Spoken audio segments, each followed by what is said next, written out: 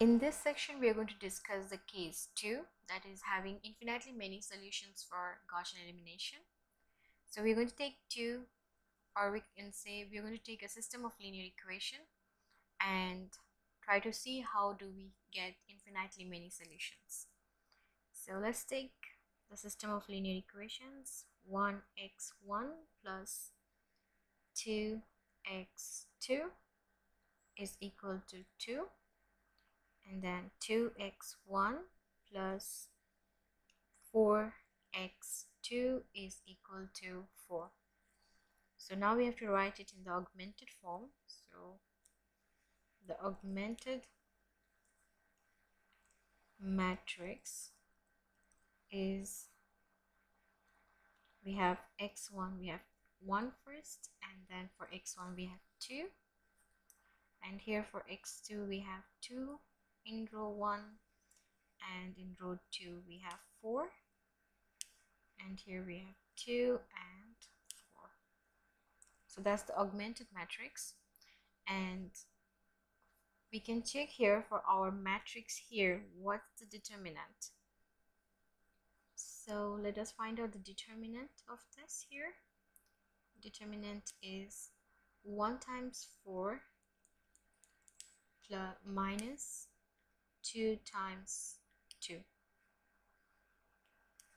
So that is 4 minus 4, which is equal to 0. So since the determinant of our matrix is equal to 0, let me write it down here. So you can say, therefore, you can say, since the determinant of the matrix 1, 2, 2, 4 is equal to 0,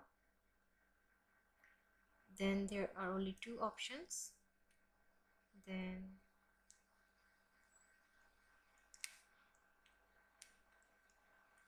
there are two options for the solutions, that is either we will have infinitely many solutions, or no solution. So because the determinant is equal to 0 here, we could be having either of the two situations, infinitely many solutions or no solution at all. Now we can see here that the row 2 is clearly a multiple of row 1. That is, maybe let me write it down. I'll take the augmented matrix, so it's easy to see it.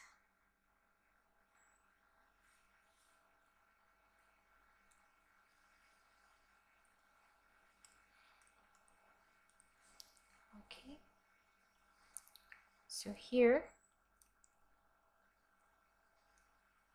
the second row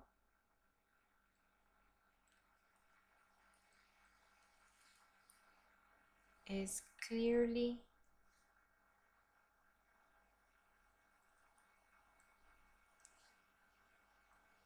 a multiple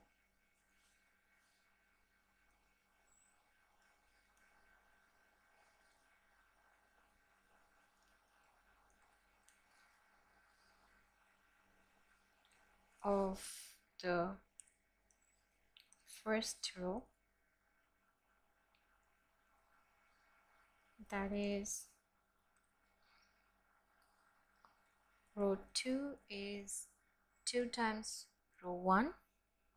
So therefore we can say that this has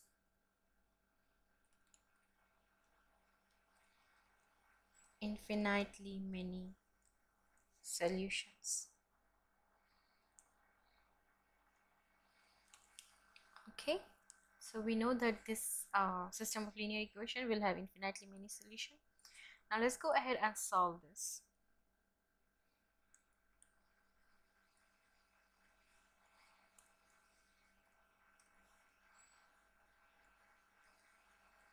So this here now The row operation should be minus 1/2 times row 2 plus row 1, and we put the values in row 2. So we don't change row 1. We have 1, 2 and 2 here. And now if we multiply minus 1/2 times row 2 here, we'll get minus 1, and we added with 1 here, so minus 1 plus 1 will be 0. So here we'll have a 0. I hope you understand. So we get the 0 here from taking this row operation here.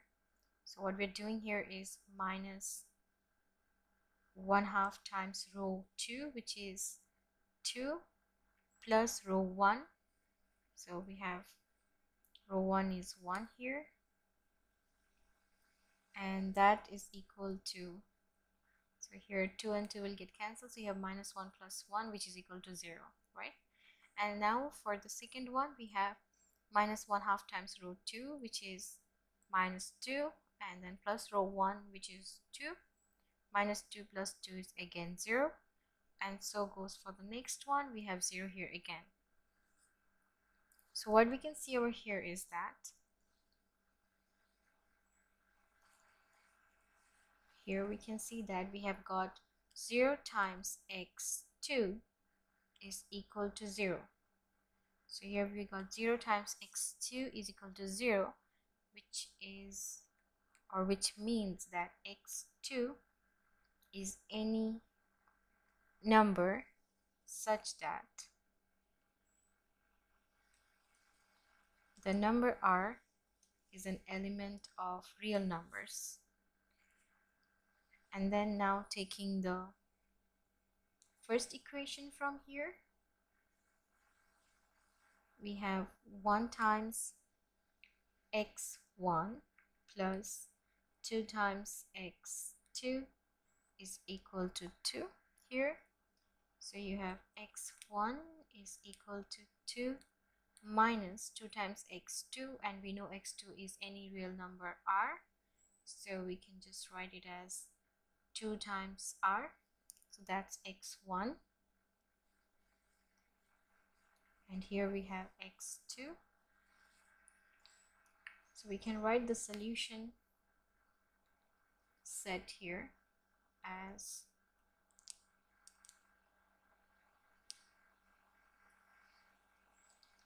x1 is 2 minus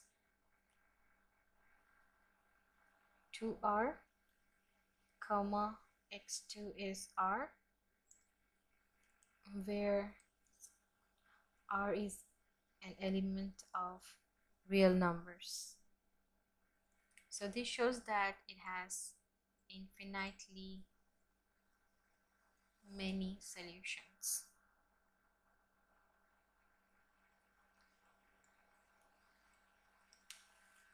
And that's the end of this section.